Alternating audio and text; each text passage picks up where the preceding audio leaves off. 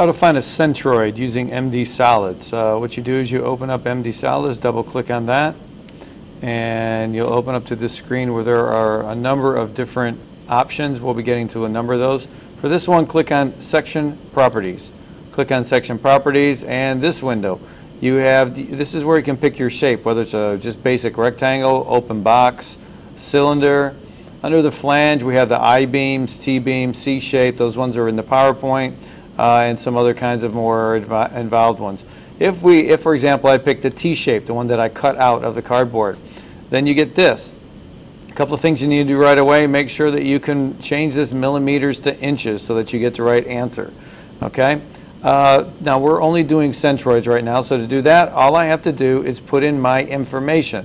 If this was, for example, 6 inches, 6 inches, and these were all, let's say, 2 inches there and 2 inches wide, and the height here was, let's say that was also 6 inches. So we've got all of our measurements. Then all we have to do is we click on Compute, and this other window opens up.